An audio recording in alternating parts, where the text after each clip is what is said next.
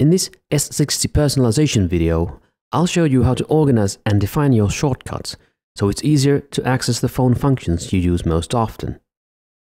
On your idle screen, you'll notice a couple of things. The first is that you have two shortcuts at the bottom of the screen. These shortcuts are sometimes called soft keys, and you can define them yourself. First, hit the menu key and go to Tools, Settings, General, Personalization, Standby Mode, Shortcuts. By clicking Shortcut 1, I get a list of all my phone applications and I can select the one I want.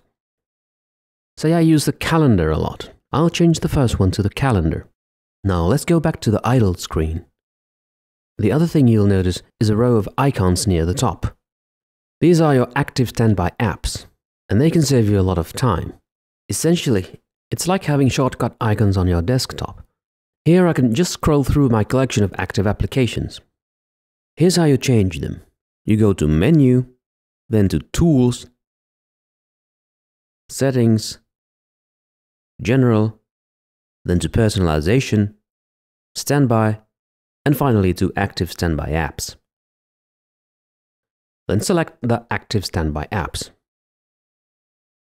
Here you can modify the Active Standby Apps and make your tasks easier. Again, by clicking Shortcut 1, I get a list of all my phone applications and I can select the one I want. Now there's one more bit of personalization to show, and that's on the menu screen. Just hit the menu key and you'll see your applications. Now say you want to reorganize these. It's pretty simple. On this screen, scroll to the icon you want to move, press Options, then scroll to Move. You'll see a check mark appear next to the icon. Then scroll to the location where you'd like it to go and press OK. There, it's done. If I press Options again, you'll see there are also the options of Move to Folder and New Folder. Pretty much like on a PC, you can create a folder, for instance called Games, and move all your game icons in there.